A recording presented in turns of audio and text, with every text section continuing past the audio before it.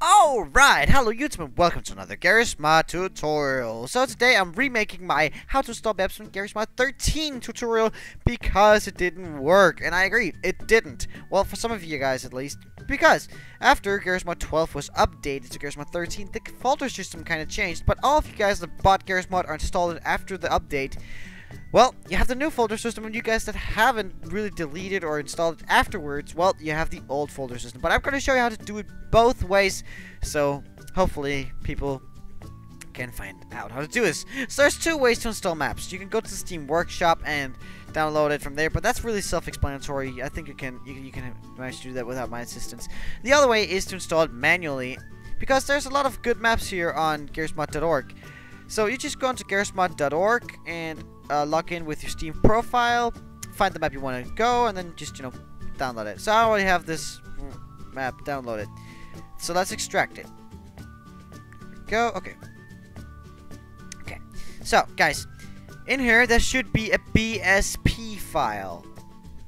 A folder with BSP file.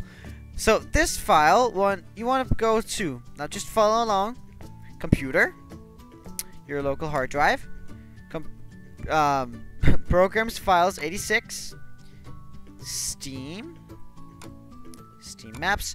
Okay, now this is where, if you are on the old Garry's Mod folder system, your username there will be a folder with your username right here. Okay, and you want to click on that, and then yeah, that's where it is. But if you're on the new, as I am, it's under common, then Garry's Mod again, and then under the maps folder. Now this is where I want to install because I am on the new. If you are on the old folder system, you'll just go under username and then Garry's Mod, and maps. Okay, that's where you want it to be. That's how you install maps on both of them. So this is how you do it. Thank you guys for watching. Now I have a little announcement for all my subscribers, guys. Thank you so much for the support. Y'all are really good. Now we want to change our name on our channel because playing Gmod is not really catchy or anything. So we have a name we have been thinking on. Please post a comment in the section below, or on our discussion on our Steam group, or on the YouTube discussion, wherever you want to post it, if you think that this name is a good idea. Our name is going to be JukeFoxes. JukeFoxes.